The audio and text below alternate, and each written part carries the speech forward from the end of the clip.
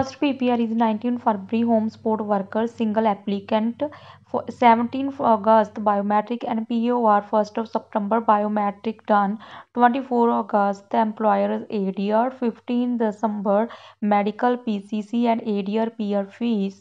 21st of December 23rd medical done, and 23rd of December everything submit. 24th of December medical passed, and 22 of March 24th got eligibility letter. 2nd of May 7th received my application. May 28th temporary OR. July 21st temporary OR.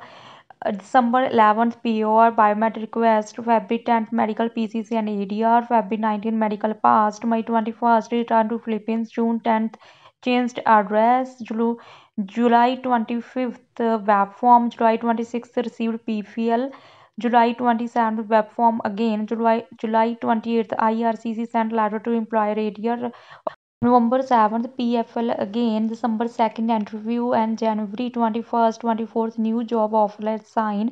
February 29th employer ADR and re-medical. March 6th medical done. March 9th medical passed, and 11th of March employer ADR.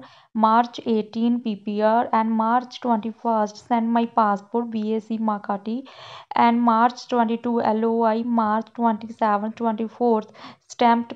So my timeline is applied on 6th January 22, temporary number 28th of February, permanent number 16th of August, PCC and 10-year personal and employment history, employer area 13th of November, medical and biometric 22 of February 2024, medical done 27th of February, medical updated 29th of February, biometric done to 12th of March, and biometric updated by IRCC 14th of March, PP received 18th of